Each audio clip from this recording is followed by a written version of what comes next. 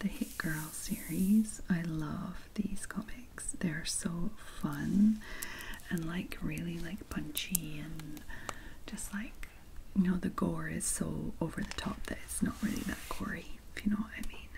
And each time she finishes a proper book, she can get a comic to kind of chill with, and then she can start her new book. At the moment she has finished Harry Potter and she's moved on. This is Jen ASMR unboxing. Subscribe before you fall asleep.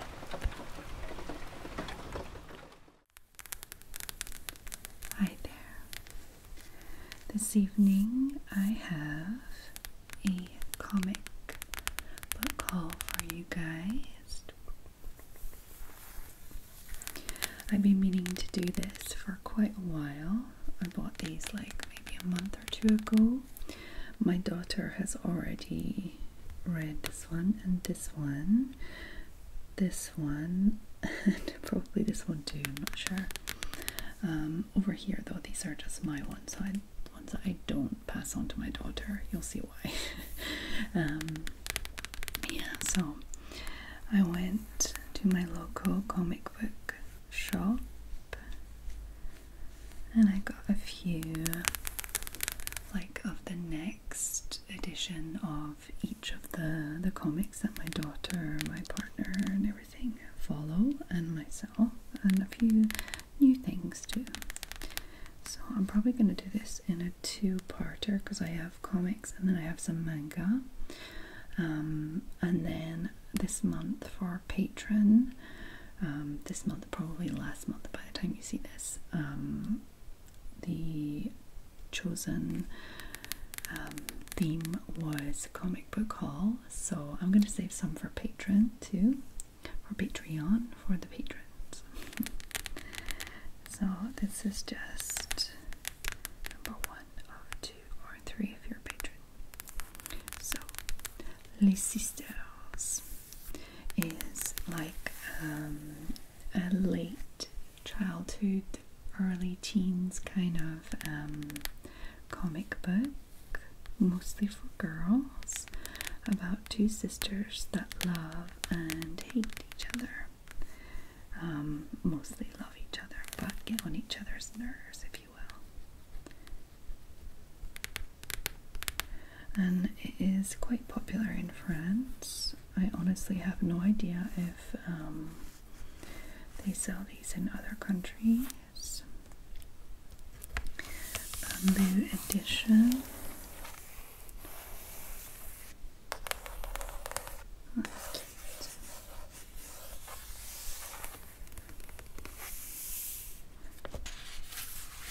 So with my daughter at the moment, we have a little deal going on. I bought a few comics for her, these ones and the others, and basically I don't give her them all at once. I wait until she's finished a real book, like a novel or like one of the Harry Potter books, or you know, like a proper book. And each time she finishes a proper book, she can get a comic to kind of chill with, and then she can start her new book. At the moment she has finished Harry Potter and she's moved on to the what is it called in English? It's like Guardians of the Lost City of Guardians, something like that. Les Gardiens des Cités Perdues in French. She reads in French. These are also all in French because I do live in France and my daughter is French. She speaks English too, but like she was, you know, she's brought up in France, so it's her first language. So yeah, if you're wondering. And these are really cute. They're very like silly little jokes and little pranks and like, you know, like they're hanging out together having fun, and then there's little, you know, the younger sisters usually annoying the older sister, or a lot of like mom. I don't know. It's really cute. I think it's quite wholesome. she likes it anyway. So I got her number 3, which she has already devoured, and number 4, which has also been devoured.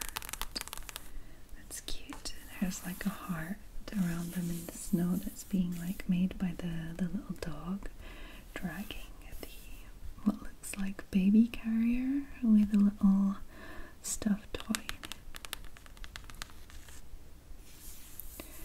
in it. WM, I'm guessing that's their names, like, what are their names, like Wendy and Mindy or something, I don't know. I haven't actually read any of these, I probably should.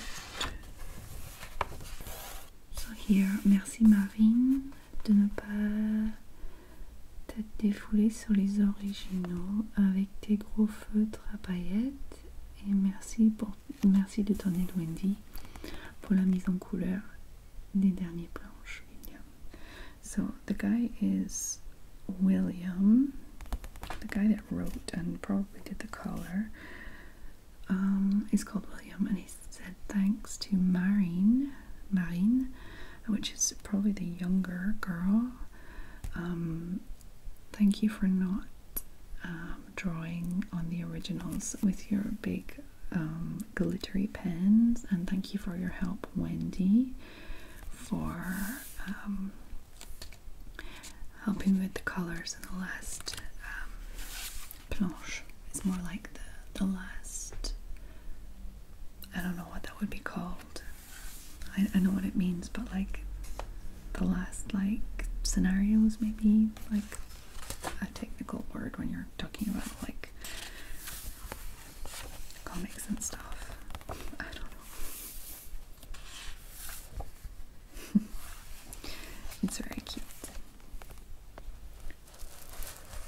So I'm guessing they're loosely based on his daughters. Okay, so this next series of comics are BD, bande dessinée, as they call them in France. They actually make the difference between French-made or European-made comics, like these hardback comics, and like Superman and DC Comics and all that kind of side of things, like American comics. They call them comics, and these are bande dessinée. So this is kind of like a Middle Ages comedy, kind of silly humor, and it's actually my partner that started reading these, and my daughter absolutely loves them too, so it's something that they share. I still haven't read them. I just picked up the next ones because I know that they enjoy them. I think the humor is quite French, from what I understand. But yeah, it's apparently really funny, so I might actually take the time to get into them. I think they're pretty short, so it's cool. Yeah, it's a lot of like castle, maybe like toilet humor, maybe. Slapstick kind of stuff. Jokes about yieldy things. You know what I mean. Yeah. It looks fun. I have so much to read at the moment that I just can't take on another series, even though I literally just bought some. But I like this. It's very Rapunzel with the frying pan. So there are 7 parts, and I have now all 7, or we have now all 7. There are 6 of the actual story type books, so that's the 6th there, and then the 7th is this, and it's like a special edition kind of like, how would you say, it's like not part of the series. Look, that's pretty. I didn't notice that before. It's like a special edition hors série. I don't know what that is in English. Sorry, I've lost all my references this evening. It's been a long day.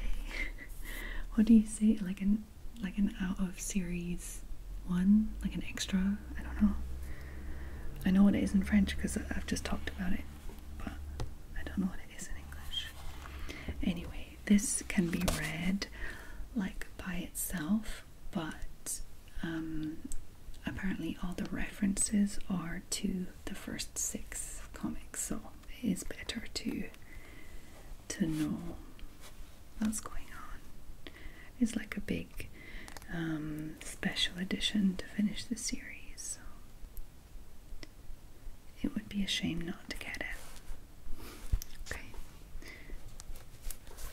I really like the color of the cover. I think it's really pretty. Very royal. Oh, look, even the back there with the painting. It's so pretty. Yeah. So, these are all the kind of traditionally French A4 hardback comic type ones that I got. The next one I have to show you, I'm super excited about. I have not read this, I've been waiting. Hit Girl in Hong Kong, or Hit Girl at Hong Kong. And it is number 5 in the series. The Hit Girl series. I love these comics. They're so fun and like really like punchy and just like, you know, the gore is so over the top that it's not really that gory, if you know what I mean. I'm just loving them so much. Such a lovely series. I love the artwork. I love the style of it.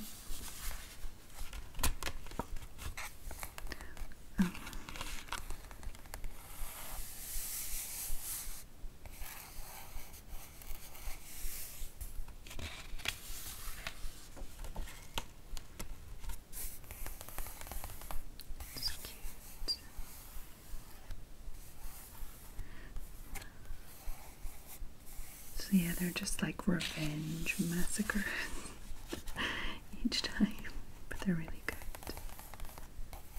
No big deal.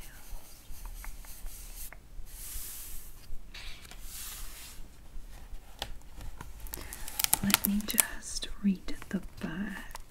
I don't have any like violent images on the videos.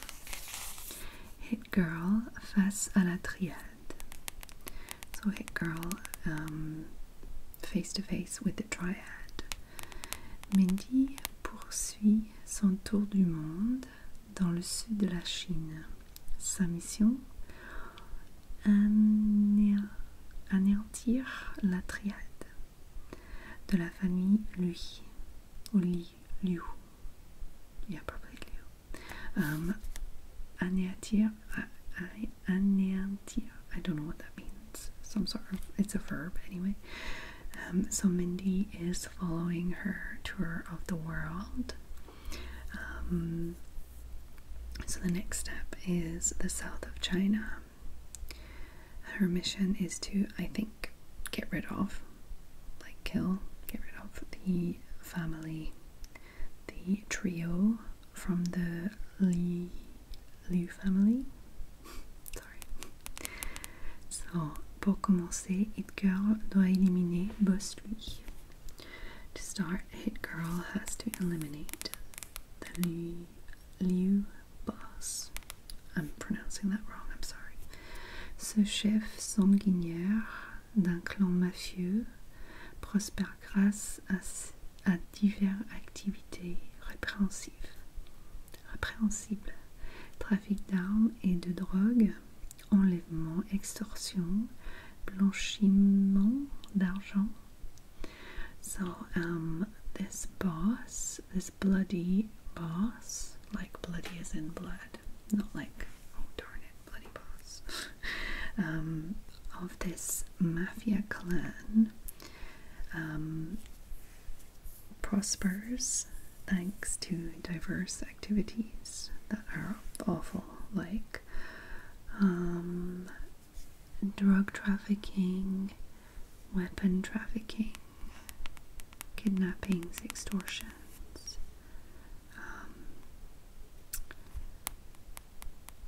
no, darn it, with money, what do you call it, washing, whitening, laundering, there we go.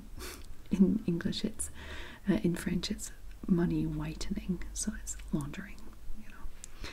Donc il opère dans toute la Chine continentale et le sud-est asiatique.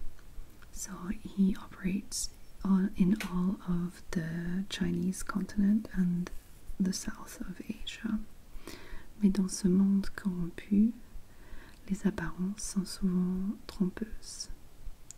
But in this corrupt world, appearances can be deceiving. Mindy devra trouver des alliés dans les bas-fonds de Hong Kong si elle veut avoir une chance de vaincre le gang de Boss Liu. So Mindy has to find allies in the deep bas-fonds, would be like really like the low down dirty places of Hong Kong, if she wants to have a chance at beating the gang and the boss, or Boss Liu is the gang. She wants to beat the gang off Boss Liu's gang. So the scenarist is Daniel Way. It is the same for Deadpool. And Karan Parlov, which is the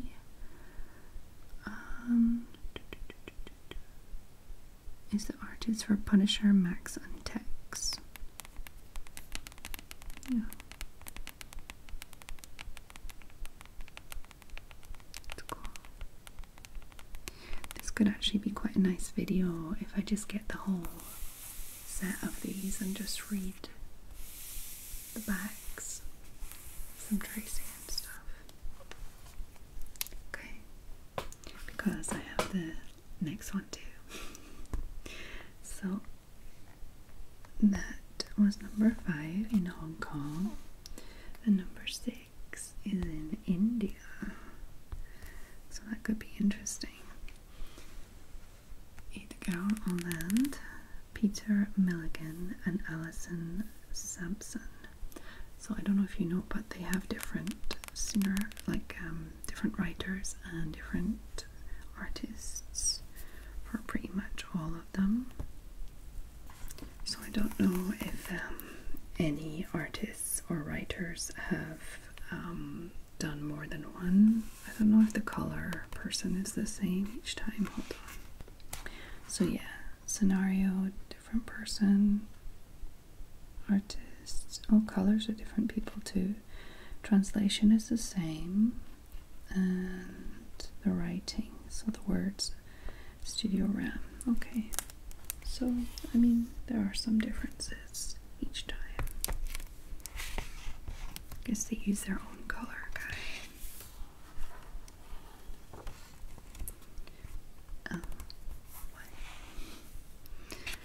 So you can see even the colors are different. Like just getting into each country or each city and stuff, they have like a different aesthetic. I like them all, just for different reasons.